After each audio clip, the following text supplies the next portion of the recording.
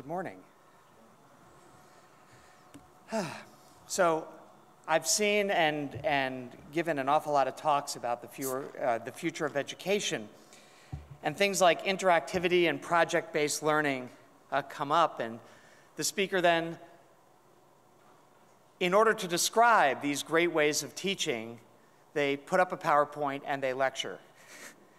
And I always ask them, like, why aren't you using the methods that you say are so compelling in education? And they kind of shrug and go, well, that's really hard and expensive. So this is a better way to do it for now. And in that spirit, I'm going to keep my comments brief and focus on Q&A. Over the past decade, we've seen an enormous investment in education technology, and that's a good thing. Other industries spend 10 or 20% on research and development. If you look around CES, you can see a lot of evidence of that. Even with this new investment, we spend well under 1% on R&D in education, and it's not a surprise that we see so little change. The question that was put to me is, where is this R&D taking us? And first off, I should note that it's not taking us to one place. Education is not a monolith. Not only is pre-K different from college and the solutions different therefore, but four-year elite colleges, the colleges you guys went to, have a completely separate set of challenges and opportunities from vocational schools, community colleges, and even just non-flagship state schools. That said, it's pretty clear where the world is heading, and looking at that destination is a pretty good way to judge the different companies you see here and the different initiatives you'll hear about over the next couple of years. So a couple of them. Number one is content. As noted, the world is moving towards project-based learning, towards interactivity increasingly, and the best way to see that right now is probably a nonprofit called New Classrooms. It started as School of One. It's a K-12 play. But it's fascinating to see how they've put together something that is highly molded to the individual student, highly interactive. There's a lot of computing going on, but not in the face of the students.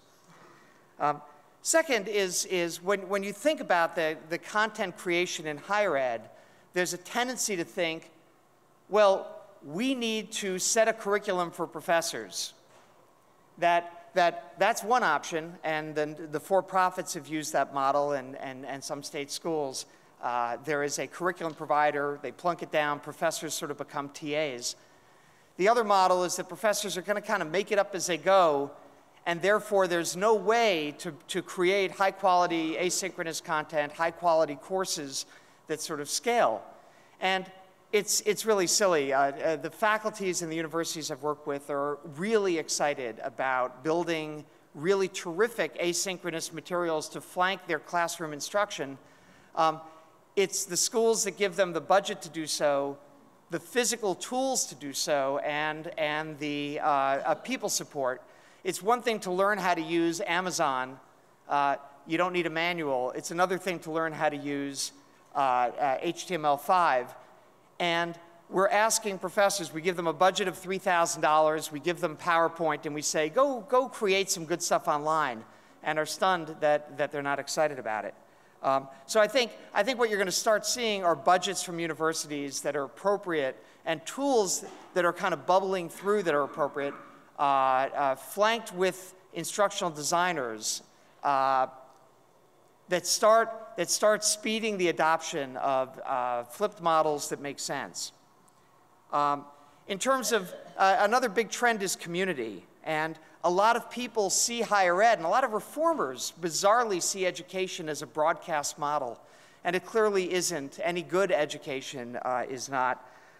When you look at Gallup and their analysis of what kinds of experiences in college translate into better lives, not just like making more money, but better satisfaction with community, with yourself, and with your job.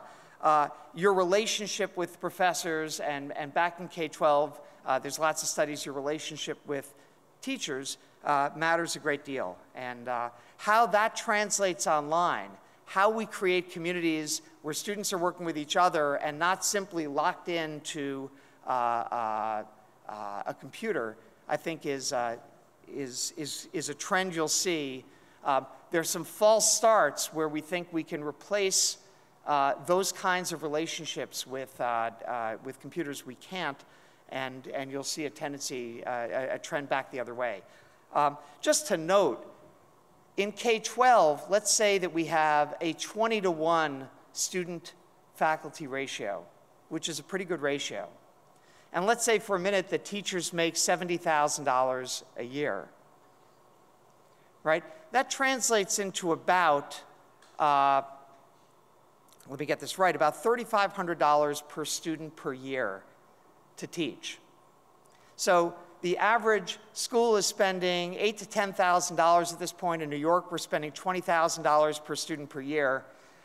We can have really fine student-teacher ratios and not break the budget. Similarly, in college, if you've got classes of 25 and professors who are teaching, let's just say for a minute, not research faculty, but non-tenure track faculty, teaching, let's say, 8 or 9 courses a year, 3 semesters, 3 courses each, of 25 students, so that in effect they're getting to about 200 students during the year.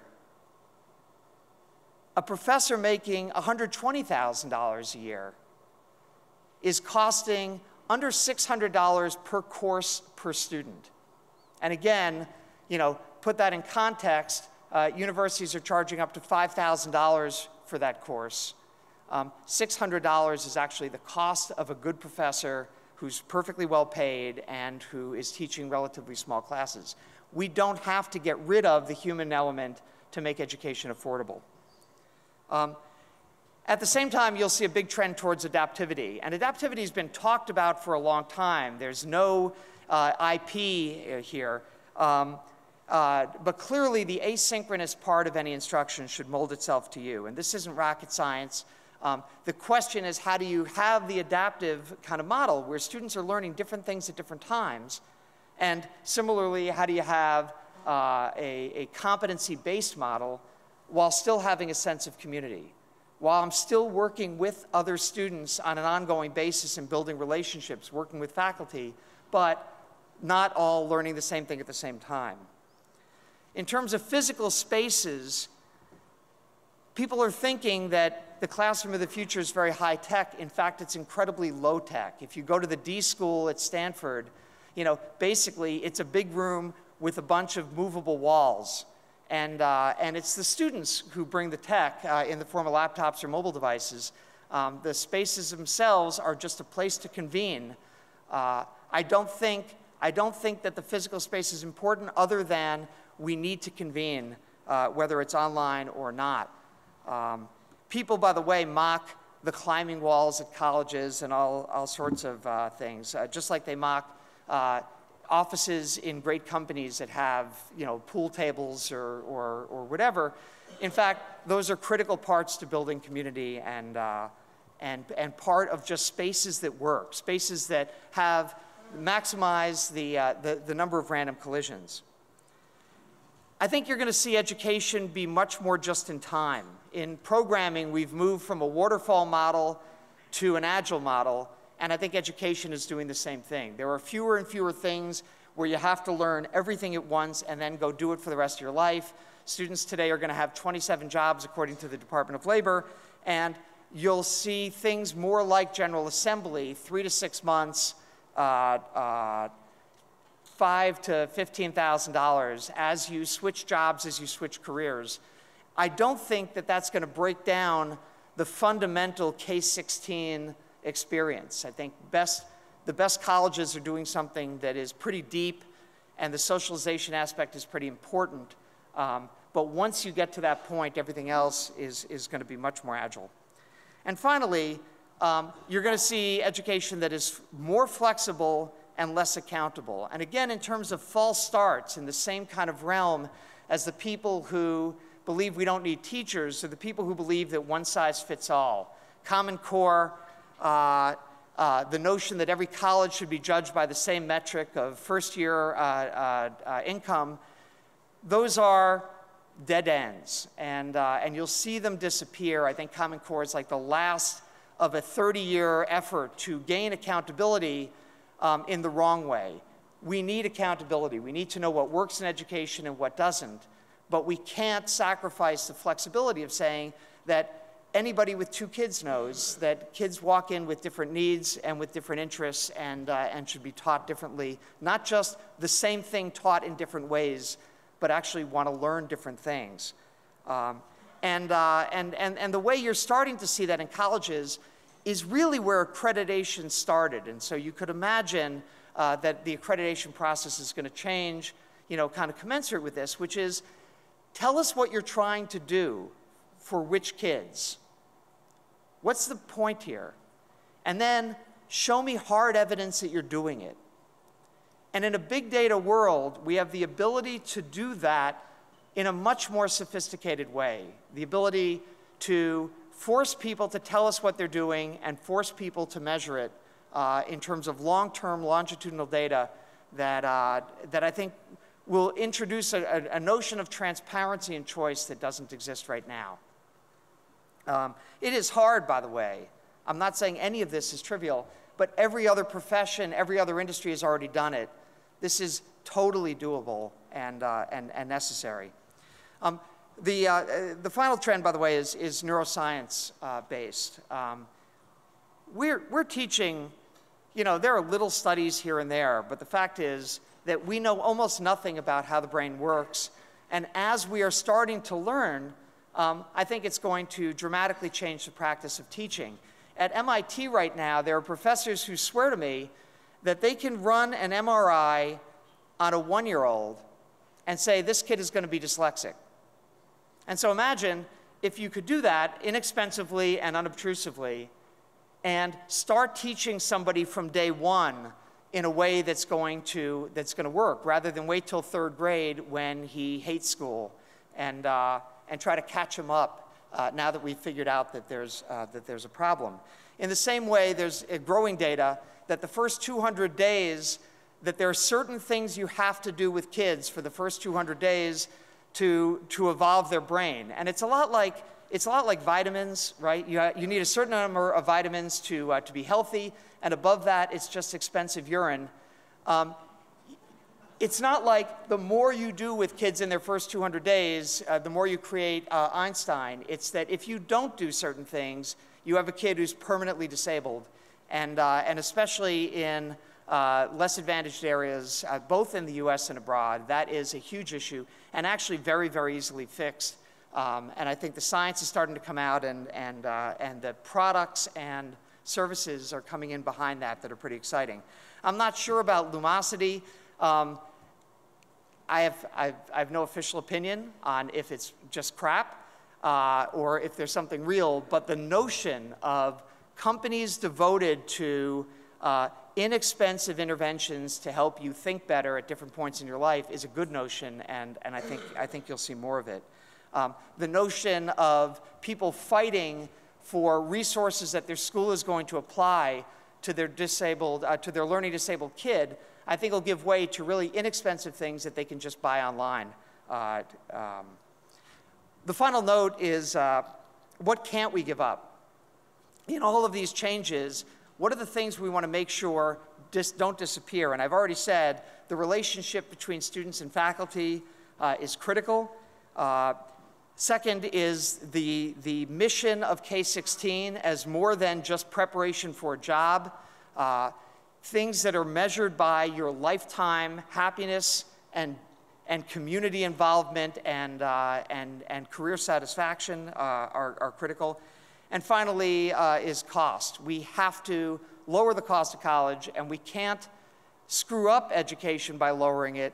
But I think you'll see some really important things there. If you look at alt schools and a couple of other models like it, they don't cut the cost of education by destroying the teacher side. They centralize administration, streamline administration, and bring the cost of a private school basically in half. I think you're going to see both at higher ed and K-12 major efforts to streamline administration. By the way, people think colleges have gotten way more expensive. College tuition net of financial aid has been flat for 13 years. It is not actually going up. What's happened is 30 years ago, airlines discovered price segmentation. I can charge you this much for the seat. I can charge him, you know, $1,000 for the seat next to you, and they've gotten very good at it, and they advertise their least expensive seat.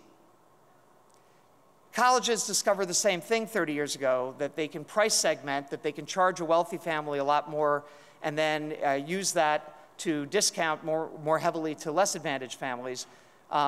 They advertise, though, their most expensive seat. They advertise their stated tuition, and it's freaking people out. College going is down 3 years running now, largely based on people's concern about costs. And so we've got to figure out how we present cost, and we've actually got to lower the cost. And again, I think centralization and streamlining of administration is where that's going to happen. So in summary, and then I do want to take questions and comments, we're at a turning point in education. Learning will become steadily more social, adaptive, flexible, science-based, ubiquitous, and compelling.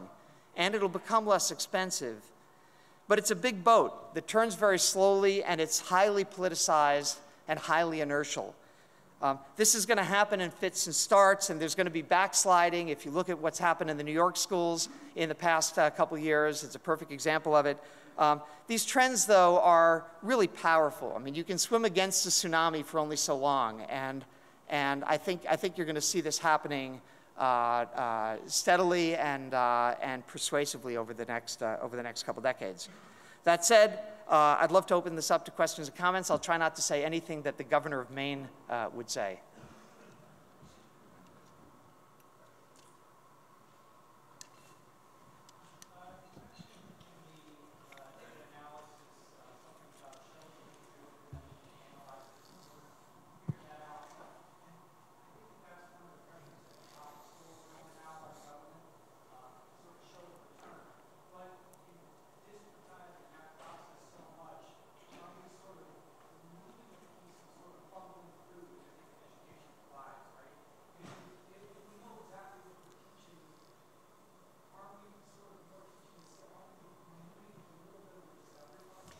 You're totally right.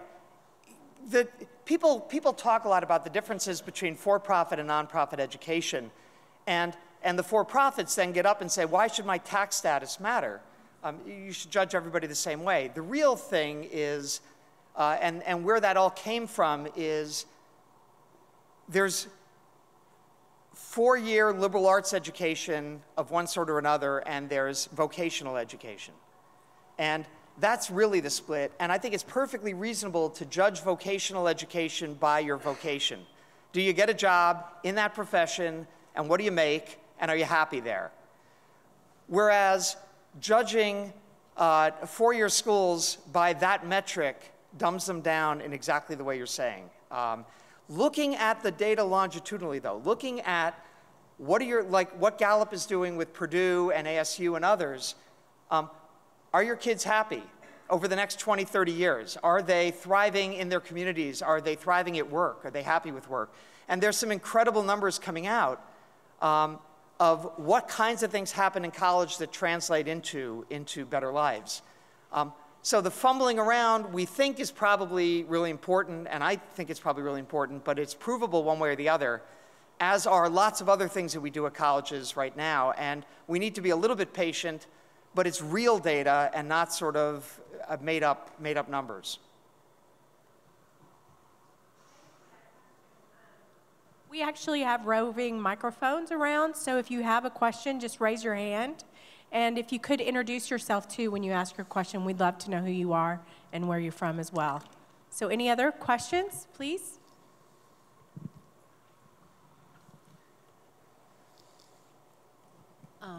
I am Marina Rodriguez. I am the CEO of Laureate Peru in Peru.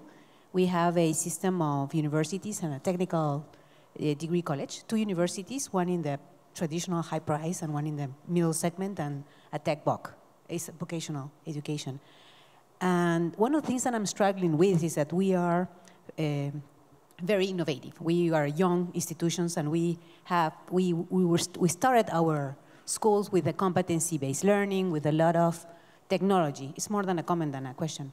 And what I'm struggling now is that the environment I'm working with my institutions is one that is going backwards. I mean, the policymakers and the accreditation bodies are applying and trying to apply regulation mainly because there are some really bad players in the market, and we are for-profit. And their standards and the way they are regulating the industry is going backwards. So it's stifling the innovation and their capacity to introduce new learning models and technologies. So what are your comments on that? Well, first of all, I think the same thing has happened in the US. The for-profit education companies, and I've run for-profit education companies for 30 years, have soiled the well. As a group, overall, we've done probably more harm than good, like especially when you look at higher ed.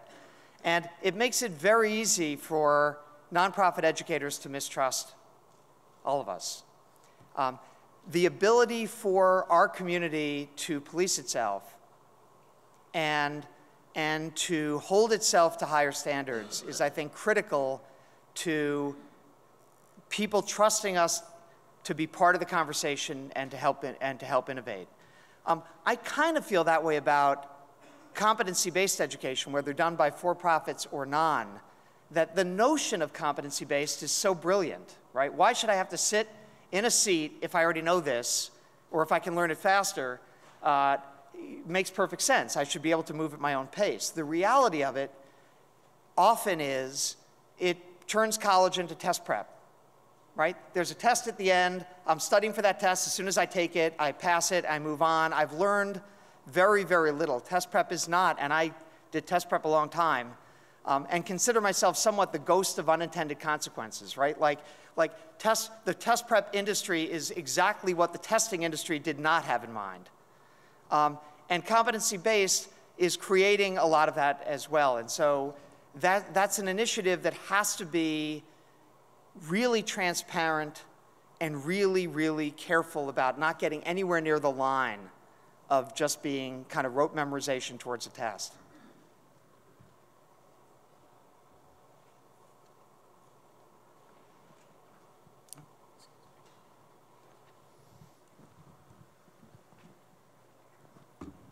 Hi, my name is Adam Eastman, and I'm from UC Berkeley, and I've been working on a startup to integrate the flipped classroom into college campuses, specifically my own as a starting point.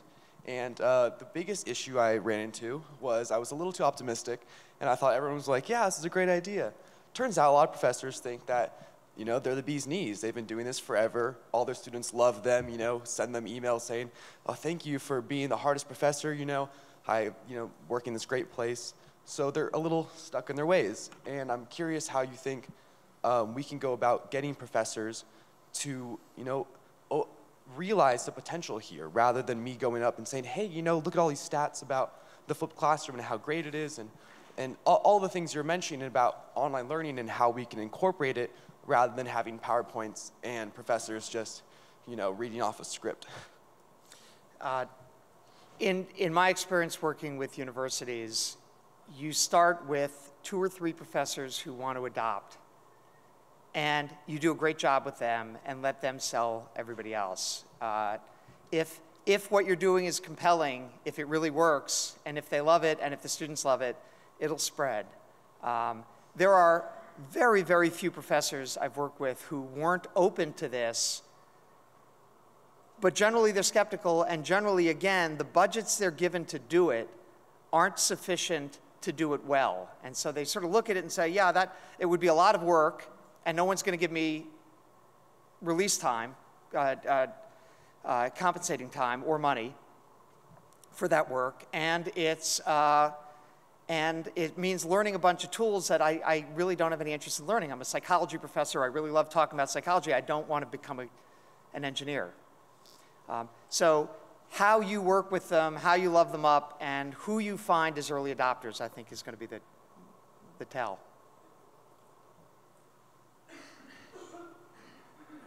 Hi, Paul Kelly, IBM. Over here. Oh. So there's been one common theme across CES that I've noticed, that there's the difference between millennials and the older generation. How do you see the changing face of the adult education market? Maybe people who want to upskill. I'm sorry, how do I see the changing face of? Adult education, so people returning to education maybe once they're in their career, or they want to upskill and catch up with millennials and more coding experience. How do you see that market changing in the future? Well, one, kind of silly way is that millennials are way more comfortable learning in a mobile environment. Education in general, to serve them, is much more around your life instead of a separate thing from your life. And so mobile is a critical part of that. You're doing it in the car, you're doing it on the plane, you're wherever you are, you can get 20, 30 minutes of learning in versus put your life on hold and head someplace. But second, I think the real issue with adult learning, whether it's millennials or Gen X or even boomers still, has to do with just in time. That what is it you need to learn? You're driving that, not me. And how quickly can I teach it to you, and how compelling can I make the experience? General Assembly, what I really love about them is their focus on their buildings as communities and the physical spaces you go to. And the reason it's so good is you're learning a lot, again, just by being in the space, by working with the other people, by just chatting and drinking with them. And so it's the creation of an environment. It's not simply a forced march. Hello, I'm Joe Bowen from Pickens Technical College in Colorado. And you talked earlier about the challenge of having curriculum be adaptive and also having a community. Have you seen any solutions that incorporate both of those elements? Again, I think new classrooms is the closest. I was skeptical it could be done at all. And the model that they use is pretty clever in doing that. But I got to admit, I haven't seen anyone in higher ed pull that off persuasively. The notion of a flipped model, where we're going to meet on Tuesday as a group in a small class, highly interactive. Between now and Tuesday, here are the things you've got to learn. That can be somewhat adaptive. And the particular thing you're learning, you might do it with the 3 other students who are learning that. And in a highly kind of scattered way, people having little experiences, and now we all come back together. And as long as it's not tracked, as long as it's not always the same 3 students, but this particular thing, now I'm working with these guys, but when I'm coming back, there are 20 of us or there are 10 of us in a room, and we're all interacting, I think you can get both. The key is that the community stuff is probably more useful than the adaptive stuff. If I bore you a little bit by teaching you something you kind of already knew, you'll live. If I isolate you, you'll learn worse, you'll have a worse time. There's any number of social problems that come out of that, and retention and everything else. Hey, John, it's Alad. I have a question about the different types of learnings for the students. So do you see any differences between soft skills learning versus technical skills or hard skills learning?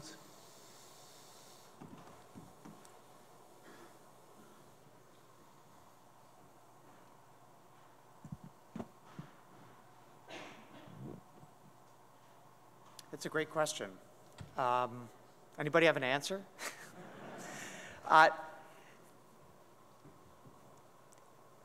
It starts with measurement. Hard skills are so easy to measure, and soft skills are so hard to measure, that a lot of times we treat them differently for only that reason. No, I think we tend to focus on hard skills because they're because they're more measurable. I don't think that teaching them is much different. It's a matter of intent. It's a matter of working backwards from where you want to get kids or students. And you look at, again, General Assembly or Flatiron School or the coding boot camps in general, and they speak an awful lot about the soft skills of turning you into a person who thinks like a coder, who works with other coders, who knows how to become part of that community, and that's every bit as important to them and every bit as driving their curriculum as the software development itself. So it totally can be done. It's a matter of will.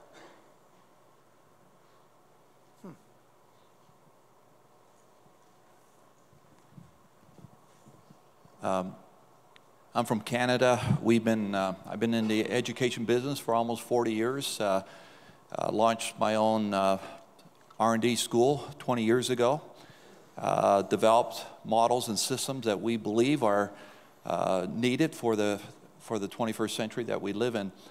The hard skill, soft skill question really boils down to can we actually identify the soft skills and the attributes that go with those soft skills. And we've been doing that for many years, starting with children as young as 5, all the way through, where we've identified what we call certain habits that students need to have. And through self-assessment, if the attributes are clear enough, and there's a growth indicators that we use in terms of self-assessment, students can very powerfully self-assess not only hard skills, but soft skills. And we have developed systems and models around that and how to do that. But I do have a comment about the general state of education, because we travel extensively around the world working with schools and districts and governments. And one of the phenomena that we have seen is some of the language around what is happening. They're using the word transformation, as we have in Transforming Education. But the actual definition of transformation is a major change, form, of function. And the failure of educational reform has primarily been derived trying to improve obsolescence. And most of the initiatives that I have seen globally are people doing much the same thing under the new banner of transformation. If we understand transformation, you have to understand the root of the problem is the system. And a major change of the system, a factory assembly line approach, has to be transformed by new system structures. And along that, we have developed many, many structural components that allows the system to go into more personalized. You talk about project-based learning and flipped learning, all those things are good practices, but they're not transformational. And so my question really is more of a comment regarding the soft and hard skills, but the question is, do you see a challenge by using the word transformation, more or less doing what we've always done and trying to incrementally improve an obsolete system? I'll answer that differently for higher ed and K-12. Higher ed, I think you're seeing a transformation.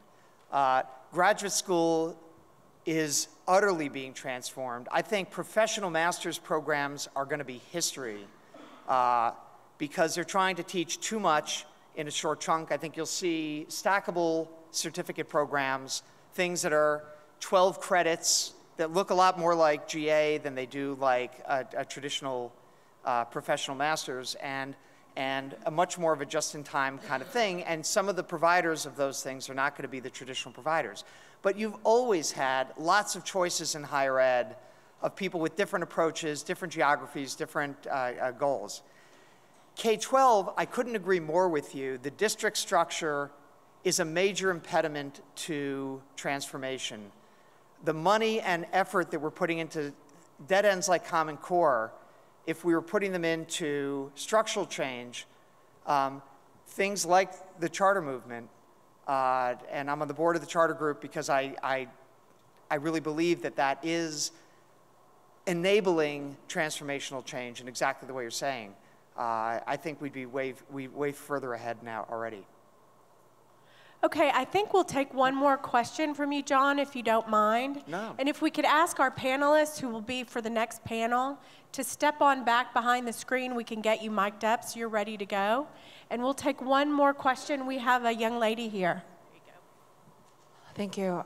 This is Jia here. My question is about the business model of making education a viable business or sustainable business. The current challenge for traditional education is the beneficiary themselves, K2 through higher ed, do not have the money to pay for the education. Therefore, they take loans, or parents subsidize that. And then for ongoing online learning for adults, the general perception is information online is free. So what is the way out? I'll answer the second part first. The convening of a great school and the certification that that school puts on you and the employability that comes with that, as long as we can rein in the price, and I really believe one of my new initiatives, I think we can lower the cost of higher ed by about 25%, just hitting at the critical things that can be streamlined and centralized versus at the teaching. At a reasonable cost, there's still a plenty big market. Education's America's 5th largest service export. So people are willing to pay if there's a clear goal and if the cost is not unreasonable. To the first point,